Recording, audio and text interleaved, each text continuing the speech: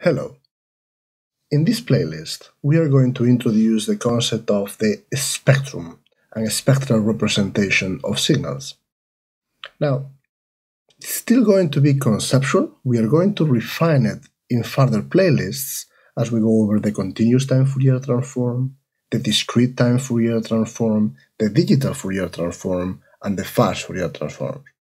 But before we do that, let's start having some working definitions and some conceptual understanding of the key ideas that are going to be useful later on.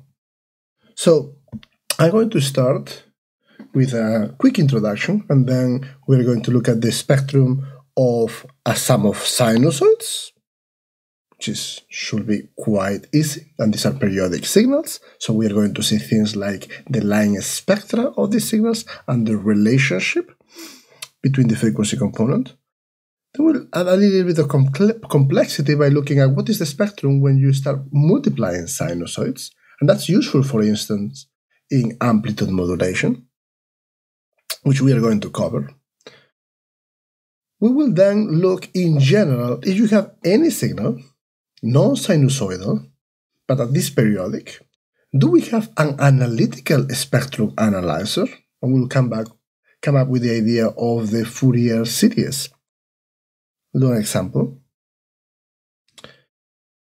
Briefly go over the concept of frequency modulation, and then introduce the idea of time-frequency spectrum and spectrograms, meaning if you have signals whose frequency content changes over time, you need more than one dimension in order to look at what's going on with those frequencies. And so the tools of time-frequency analysis and spectral analysis with spectrograms are going to allow us to actually look into those signals. Okay, so with that, talking about a spectrum, what do I mean by a spectrum? Can we start having a working definition of a spectrum? For our purposes at this point, we can think of the spectrum as the frequency content, so the frequency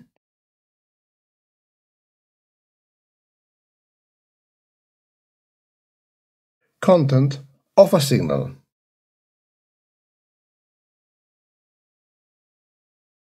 Okay, so let's start talking about this more mathematically. If we had a signal, x of t, an arbitrary signal, and we wanted to decompose it into a sum of sinusoids, let's imagine that we'll do something like this. A0, maybe there is the average of the signal, but then we're going to start adding, so a sum. Let's use some cosines here. Cosine of 2 pi, particular frequency, t, particular phase, and then k equals 1 to n. Okay, so we have a signal, and we're decomposing it into a sum of sinusoids of different amplitudes, frequencies, and phases. In that case, the sinusoids, this frequency content of a signal, will be the collection of amplitudes, this is an AK, amplitudes, frequencies, and phases that enable us to express the signal in this form. Right? So if we have a signal and we are able to express it in this form, for which we need to know these amplitudes corresponding to this frequency, corresponding to this phase, we then know the frequency content of the signal or the spectrum. Now, the mathematics get simplified when we start using complex exponentials, and so using Euler's equation, e to the j theta equals cosine of theta plus j sine of theta, or you recall last time that if we do e to the j minus j theta equals cosine of theta minus j sine of theta, if we add these two equations, e to the j theta plus e to the minus j theta, we get 2 cosine of theta plus 0, or that the cosine of theta is equal to 1/2 e to the j theta plus 1/2 e to the minus j theta. We could express this cosine as a sum of two sinusoids. So if we do that, in this case we will have x of t equals, I'm going to change these a's with x0 plus the sum of 1/2 e to the j. I'm going to do this actually.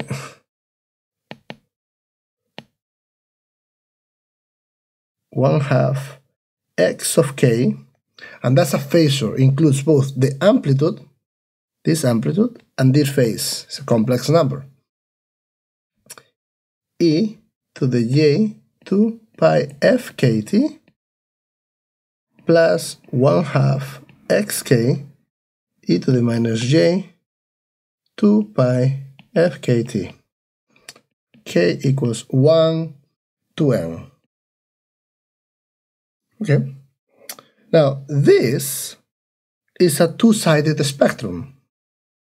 Two-sided spectrum. Meaning,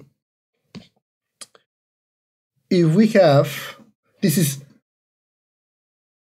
a sinusoid will decompose into two rotating phases, which are complex exponential signals. And so if you were to look at, for instance, the spectrum of x of t, a cosine a signal at a particular frequency, the spectrum, x, I'm going to denote this as x of j omega,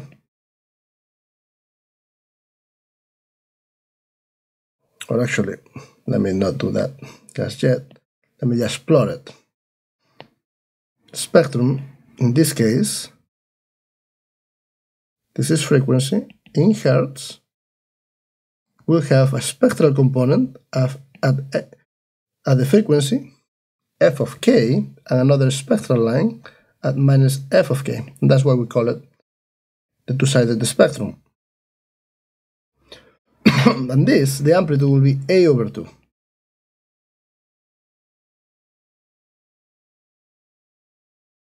Okay.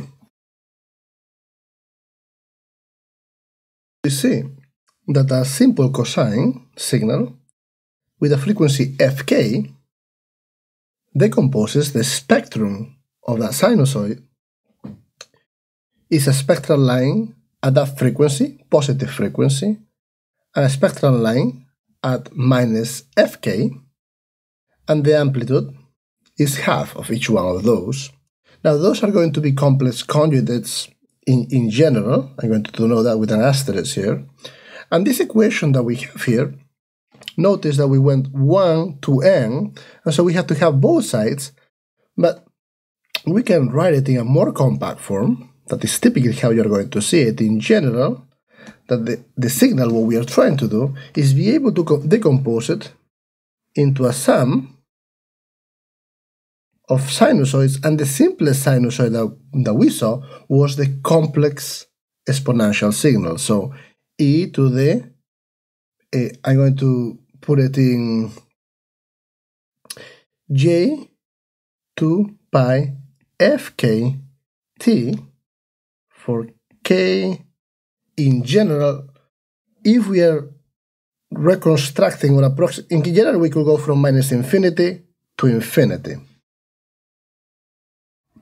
Right? You may need to add an infinite number of sinusoids to reconstruct something like, say, a square signal. But you can also approximate a signal. I'm going to say this is an approximation by a finite sum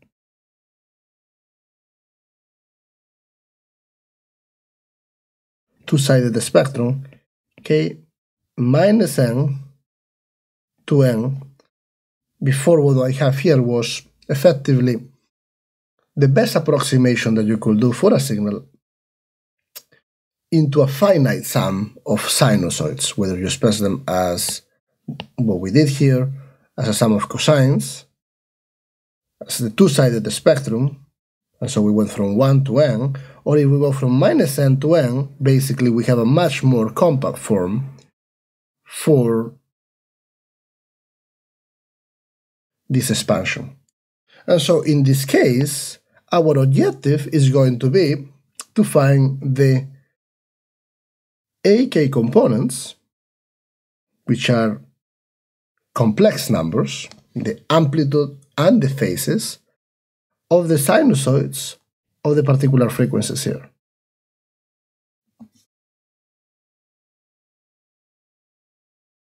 So we know what we want to do is, giving a signal, be able to decompose it into sinusoidal signals and effectively be able to find, for the different frequencies, what will be the amplitude of those sinusoids, the complex amplitude, meaning we have both the amplitude and the phase of those sinusoids, so it's to synthesize it or to reconstruct it.